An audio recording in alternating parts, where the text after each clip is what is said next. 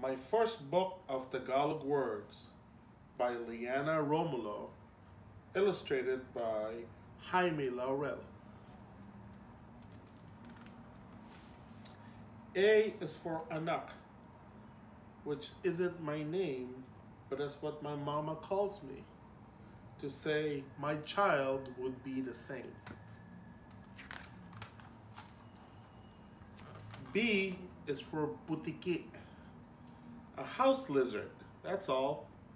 It climbs on the ceiling from where it could fall. C is for champorado, chocolate and rice porridge, believe it or not. I have it for breakfast. It's best when it's hot.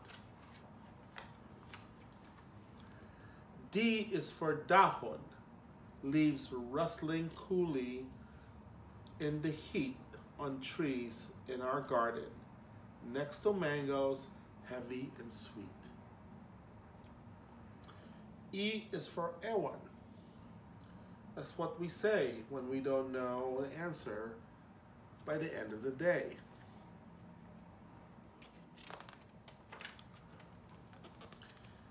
F is for Filipino. That's what I am. I was born in the Philippines, and that's me in the pram. G is for galing. Always so nice to hear.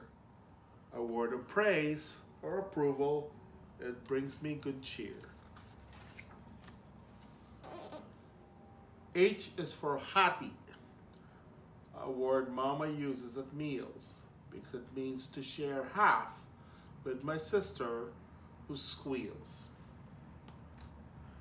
I is for ibon, a bird in the sky high up above, a cute little duckling or maybe a dove. J is for jeepney, miniature buses plying the street. They're noisy and colorful, and I think they're neat. K is for kumot, my favorite blanket, warm in my bed. And then there's the pillow to cradle my head. L is for Lola, who loves me the most. She is my grandmother. She comforts me when I fall. M is for medyas, pulled snugly over my toes. I have green ones and white ones and a pair with rainbows. N is for naku, just like, oh no, you exclaim if you broke something precious or lost in a game. O is for hospital, where my sister was born. And I brought her a new toy, a bright yellow unicorn. P is for pancit, or noodles, my favorite dish. It's nice with pork, beef, or chicken, but please not with fish. Q is for Quezon, president during the Second World War. Overlooking Quezon City is a monument to him, therefore. R is for reloj, a timepiece of any kind, so we're always on schedule and never run behind. S is for salamat. That's what we say when we are grateful. It's the polite way. T is for tahimik. Shh. Quiet, Mama says to me while praying in church or reading in the library.